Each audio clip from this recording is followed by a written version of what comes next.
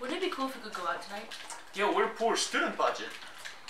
Yeah, but like, wouldn't it be cool if I just had $1,000 right now? Yo! Let's make it rain tonight! No, wait.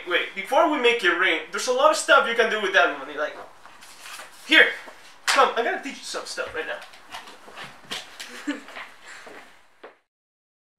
An interest rate is the amount charged, expressed as a percentage of principal, by a lender to a borrower for the use of assets. Through this general formula, where SO stands for the amount of money that was lended, R is the percentage of interest you have to pay. N is the seasonality of payments, meaning the amount of payments that you have to do every X months or even once a year. And T is the amount of years you have to pay for interest. You will obtain the amount of money you owe to the original lender. So for example, if you were to go to a bank to get $1,000 at a 3% interest rate that you have to pay every 3 months along 2 years, your formula would look something like this, making you pay a total of $1,061.59, where the extra $61.59 is your interest over your original loan. Another factor that influences the value of money over time is exchange rates between countries. If you are currently in the USA and have $1,000 and you want to go to France on a touristic trip, those $1,000 will have to be converted to euros, and the conversion rates vary throughout time.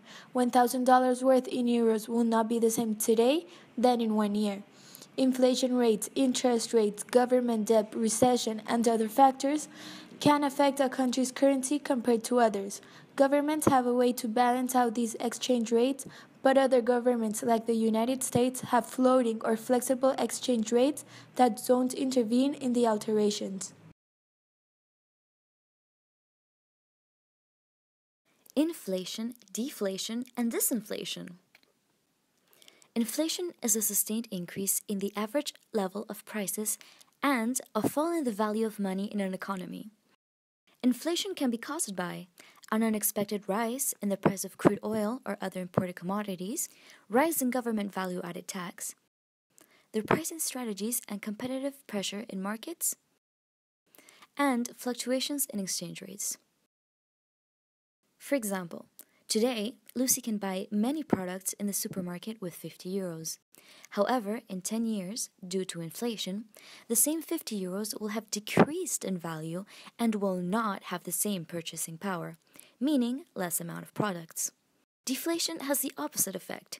It's a persistent fall in the general level of prices in an economy. There is healthy deflation, which decreases the price of some goods due to improvements in productivity, and malignant deflation, which is the result of decline in total demand. Deflation is not to be confused with disinflation, which is a term used to describe a decelerating in the rate of inflation, meaning there is still inflation in the economy, however, the percentage has decreased. The value of money can also be affected by the state of the economy of a country. There are two main scenarios, recession and economic boom, and the outcomes in both cases can be ambiguous. We will focus on recession. During recession, there is higher unemployment, lower real income, and less production, but this does not mean that the value of money necessarily decreases. For example, the value of the pound decreased by 25% compared to the dollar and the euro just during 2008. This was the result of a series of events that caused interest rates to fall, making the UK a less attractive economy to invest in. But in an opposite situation, the US experienced a time of recession in the 80s, yet the outcome was an appreciation of the dollar, which improved the competitiveness of US goods in the market. When we buy American bonds, we are looking for the profitability of the money invested, and there are two important factors, the exchange rate and the inflation in the Eurozone. Analyzing the possible combination, it can happen that the euro gets weaker with respect to the dollar, but at the same time the inflation in the Eurozone is below than the American bonds yield. Other factor, the euro gets weaker with respect to the dollar, but the inflation in the Eurozone is above the American bonds yield. Lastly, the less possible situation, the inflation in the Eurozone is the same than the American bonds yield.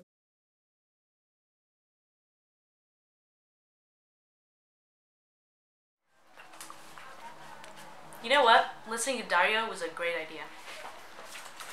Make it rain.